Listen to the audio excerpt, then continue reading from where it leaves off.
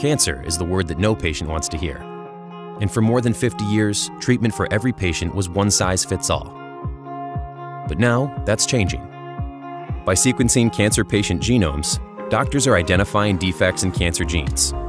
And they're developing targeted therapies that strike the cancer like a silver bullet, while leaving the healthy cells unharmed.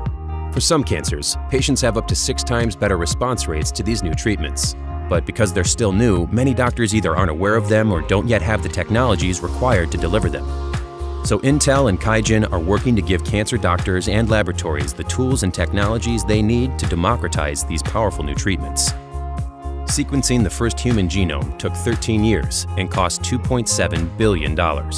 Soon, it will cost as little as $100, making it more accessible. But gaining insights from the enormous amount of data generated is still a challenge. Those genomic results must be analyzed and interpreted. Running on Intel processors, the QIAGEN Clinical Insight platform translates raw genomic data into actionable insights that help diagnostic labs and doctors find the most promising treatment for each patient. This gives doctors a comprehensive assessment of a patient's genetic profile and identifies targeted therapies and clinical trials the patient may be eligible for. Less than 3 to 5% of oncology patients are aware of clinical trials and investigative drugs they may benefit from. Now this potentially life-saving information can be available to them. The QIAGEN Clinical Insights platform is an incredibly powerful new tool that's helping make precision medicine a reality, and it's powered by Intel technology.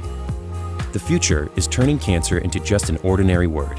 It's becoming just another disease, and this is just the beginning. We know the future because we're building it.